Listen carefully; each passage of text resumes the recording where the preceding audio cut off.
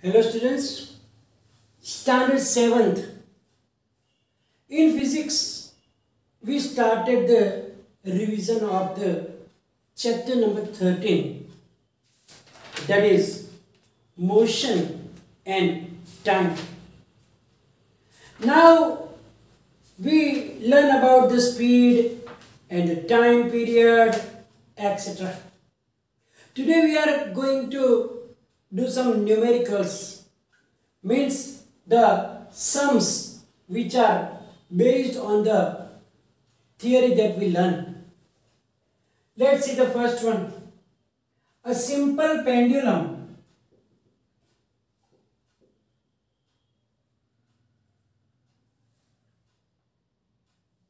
takes 32 seconds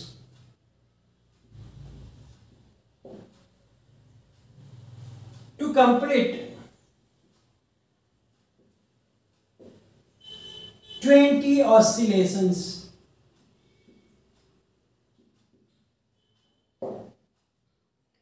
What is the time period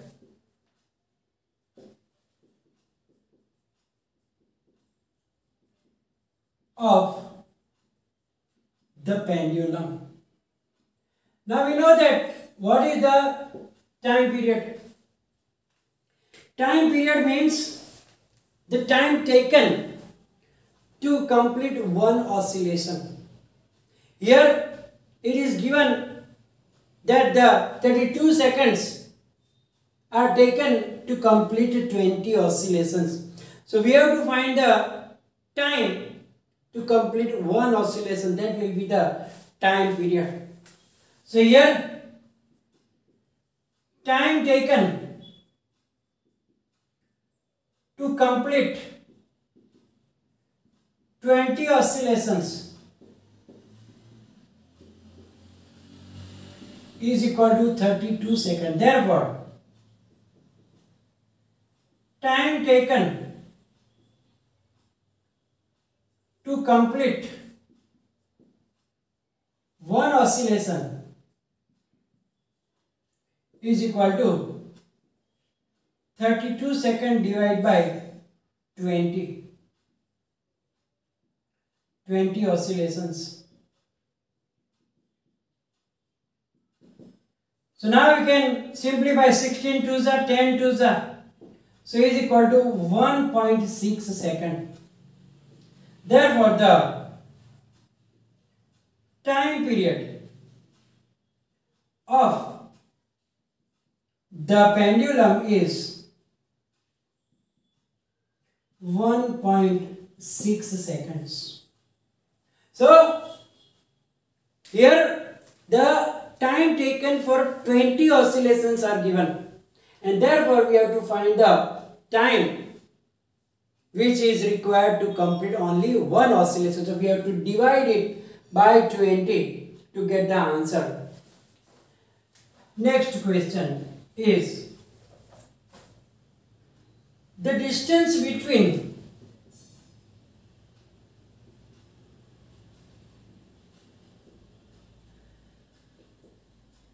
two places, two stations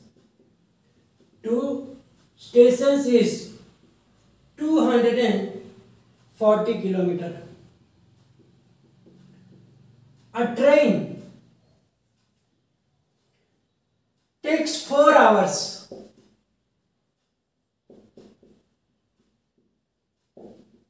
to cover the distance.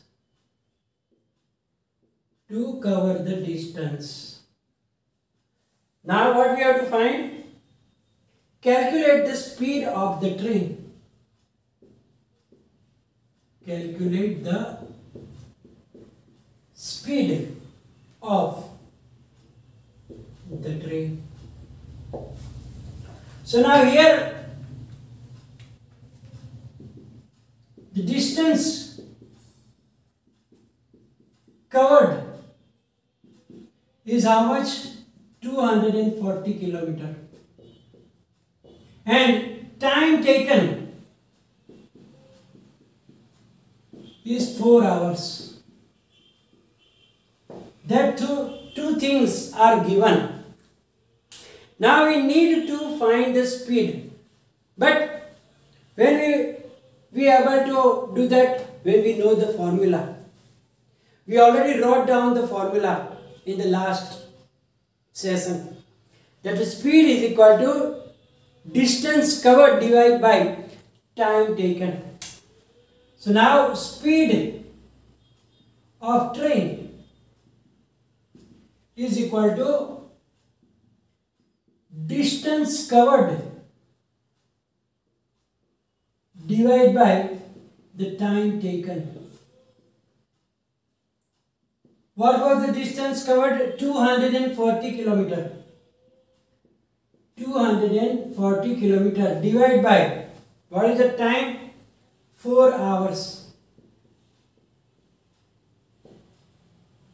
So now we can have the cancellation. 60 multiplied by 4 upon 4 kilometer per hour. So 4 cancel. So 60 kilometer per hour. Therefore, the speed of train is 60 kilometer per hour.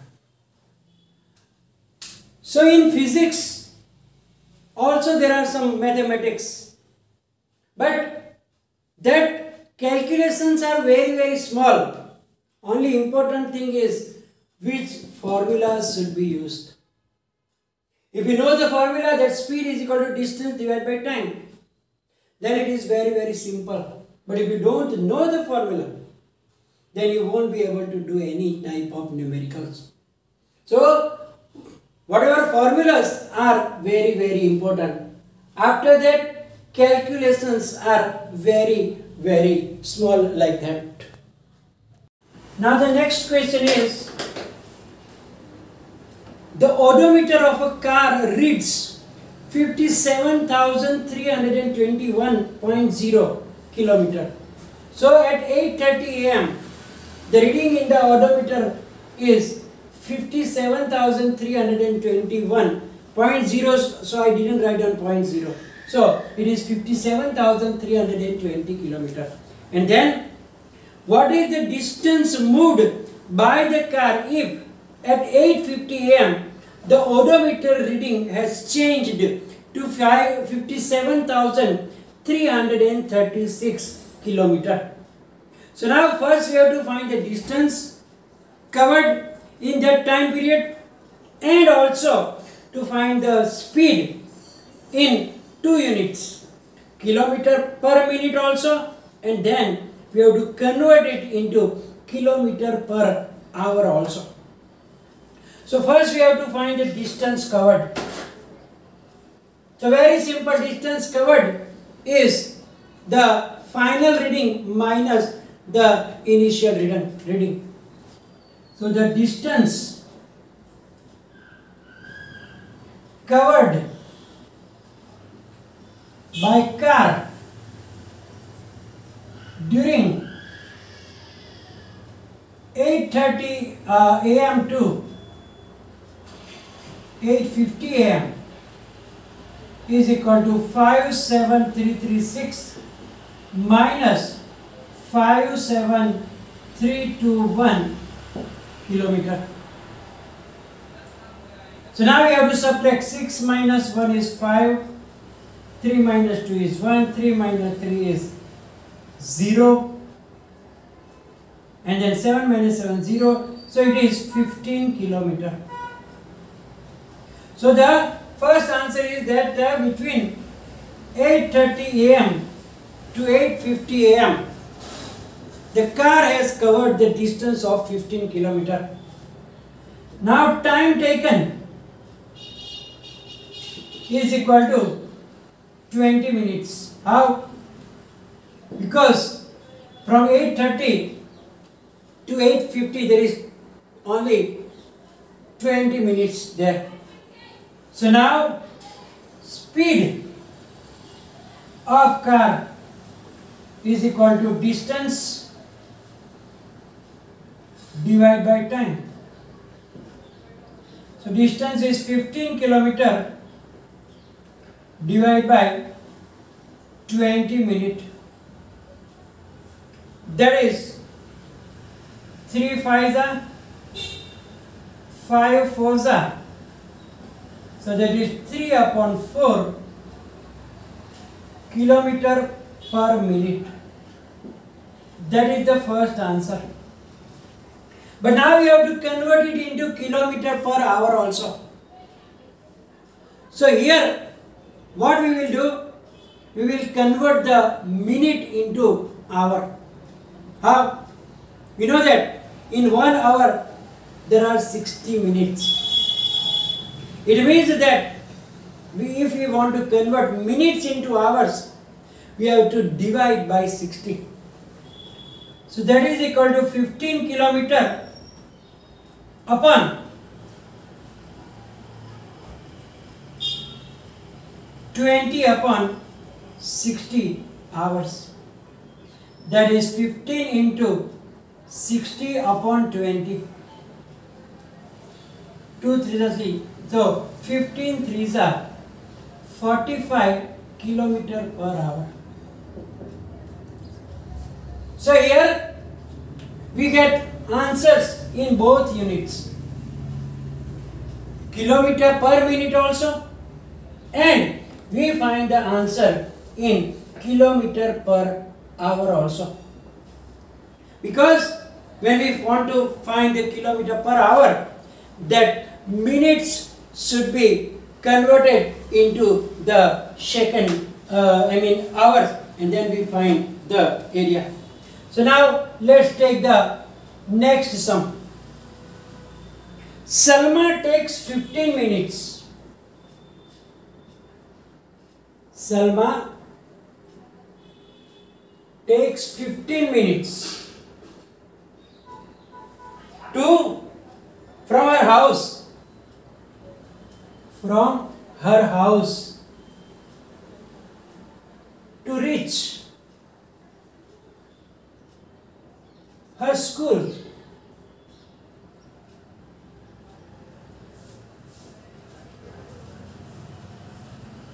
On bicycle. If the bicycle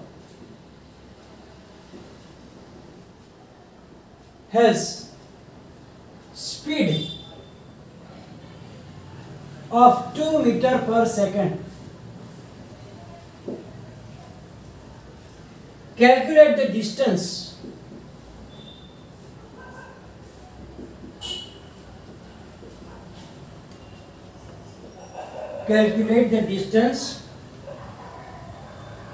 between her house and the school.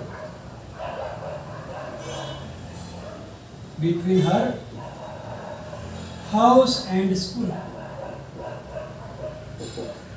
Now here two things are given.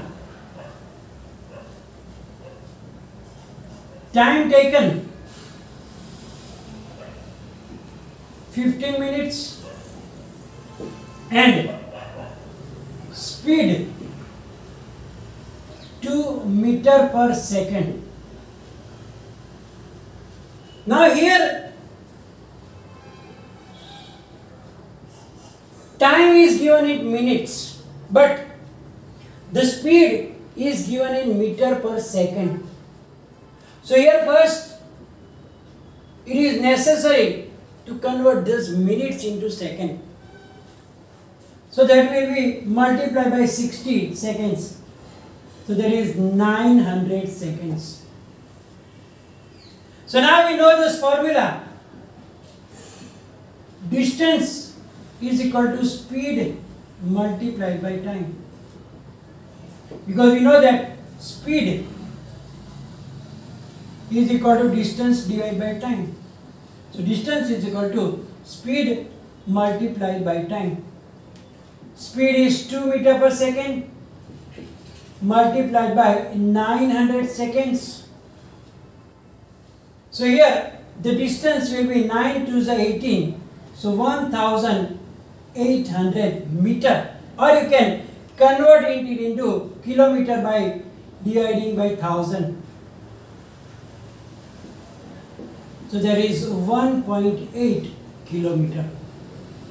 So the distance between her house and the school is 1.8 kilometer. So by this way, we can find out the distance or whatever is there. So what is very important in here is that the formulas and the units, because here you can see that if you don't think about it and you directly put the formula distance is equal to speed multiplied by time, then you will put 15 into 2. 15 to the 30, that is your answer. But here the both units are different. One was minute, one was second. So here minute must be converted into second by multiplying by 60. And then you have to put the formula and find out the answer. So as I told you before also that in physics, the numericals are very simple. Just multiplication, division, addition, subtraction, nothing much more than that. But important thing is to start by the formula. If you don't know the formula, you won't be able to do this. So please understand this, everything, keep the formulas in your mind, then it is very, very easy. And this numericals you will learn in higher standard also. And therefore, here it is basic things. So you must have that idea in your mind, so that in the higher standard, it will be little easier for you to do the numericals in physics. So here we are going to finish the session. And as usual, you will get the PDF. And any confusion, there is comment section. Thank you very much.